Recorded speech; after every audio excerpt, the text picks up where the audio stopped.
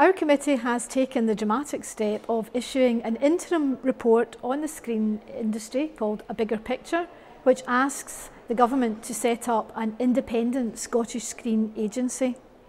We know that there's a screen unit being set up within Creative Scotland and that there are many talented individuals working there, and we don't want to slow down progress. But the unit has to move towards being an independent agency so that it can take full advantage of all the opportunities in screen and also take advantage of the incredible talent that we have here in Scotland. That's what's best for screen and best for our country.